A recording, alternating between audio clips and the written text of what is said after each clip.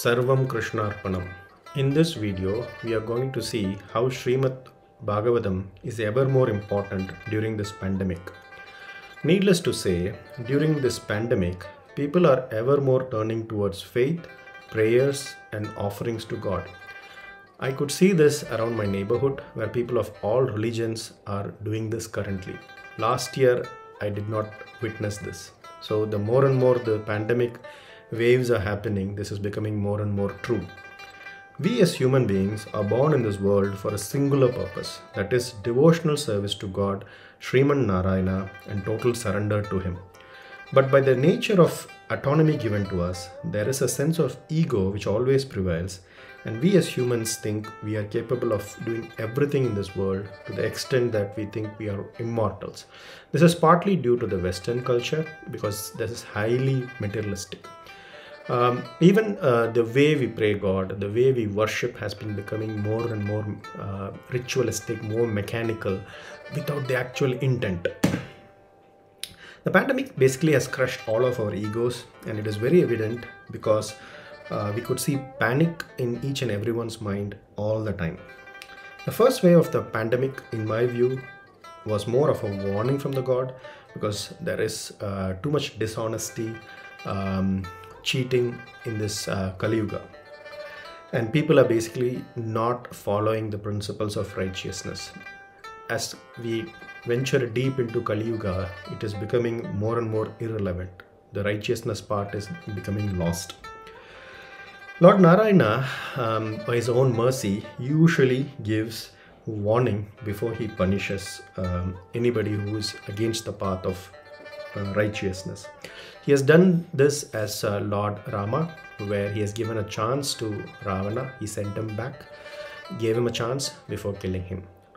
He has done this as Lord Krishna, where he has given several chances to Shishupala, at least 100 times. Now, the second wave is becoming more and more devastating, and it is time for the naysayers to fall in line. So we don't know how many waves are going to happen and when this whole pandemic is going to end.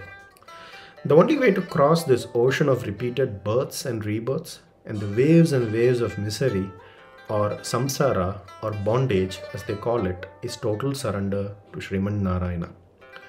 The picture illustrates this. The right hand palm of the God is facing down, which means the concept of total surrender. The left palm shows this unique position, which basically shows what Sriman Narayana can do if you are under his protection.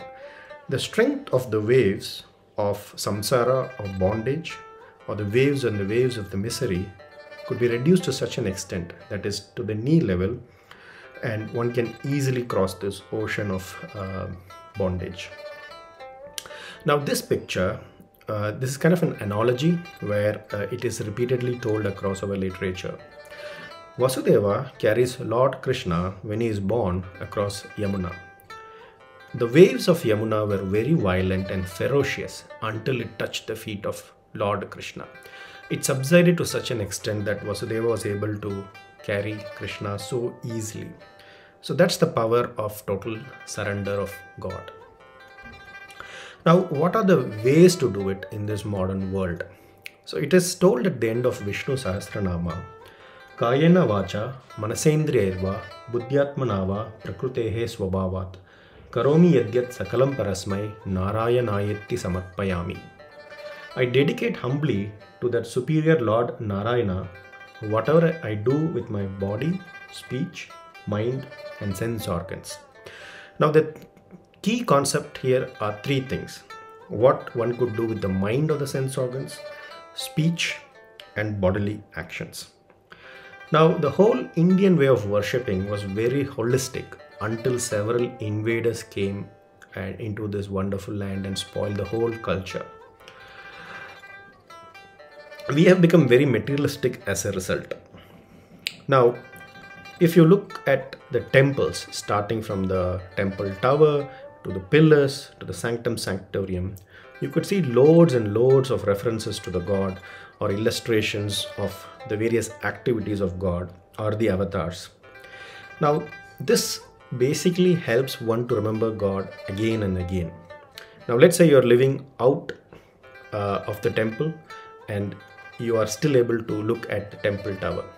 Now even if you're far away, you'll be able to do the remembering part. Now, how can we do this at our home in this modern ways of living in this busy life? Now, let's assume you have multiple photos of God across your house in various rooms. Now, let's say you're going from one room to the other room. Now, if you have the various photos, that helps you to remember the God. We also remember God while waking up, having meals, before having each and every meal, before going to bed, or telling stories to your kids about the various avatars. Now this is the remembering part, which could be done with the mind or the sense organ. What about the bodily actions?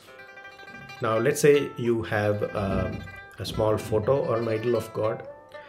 You could worship him by giving a glass of water or a leaf or a fruit. This is what Krishna has referenced in Bhagavad Gita. All he expects is this gesture that you are able to do devotional service to him. That's all it takes to do the bodily action. Now coming to the third point is the speech. If you're able to chant mantra or read the avatars or the various leelas of the God, that is enough to do the speech part. It is told in Dhruvastuti, Bhagavad Guna Katamrita Panamattaha. Hearing God stories are like drinking nectar. This is especially true for the followers of Lord Sriman Narayana. This is the prescribed way to cross the dangerous ocean of birth and rebirth. And not only this pandemic, this whole samsara, the bondage, can be easily crossed by this. Now, if one could do the three combined, the remembering part, the bodily actions, and the chanting part, this is very good enough for one to sustain this pandemic or to even reach Vaikuntha. Sarvam Krishnarpanam.